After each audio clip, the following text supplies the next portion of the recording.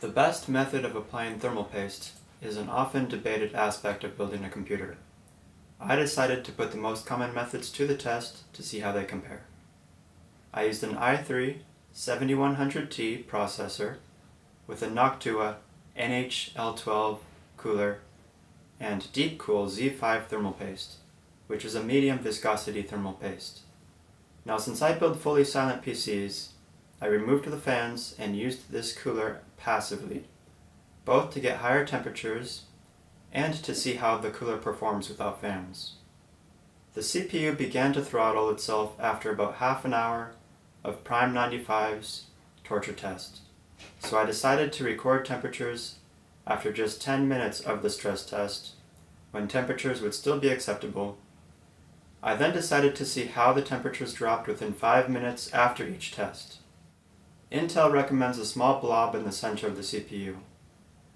Arctic recommends a thin vertical line. For mobile CPUs, iFixit recommends spreading the thermal paste manually to cover the whole surface. Let's find out which method is the best. Here's what the test setup looked like. I started with the Pea Sized Drop method. After 10 minutes of Prime 95, I got a temperature of 83.5 degrees C. After an additional 5 minutes idling, the temperature had dropped down to 51.5 degrees. I then moved on to the thin vertical line method. I saw temperatures of 83.0 and 51.5 degrees. With the X method, the temperatures were 82.5 and 51. Using my finger to manually spread the thermal paste gave me a temperature of 82.5 and 51. Spreading the paste with the card gave me 82 degrees and 50.5.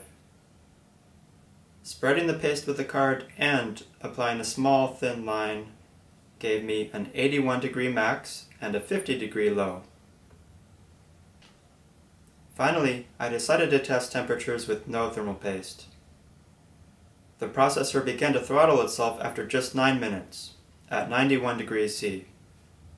After 5 minutes idling, the temperature went down to 52.3.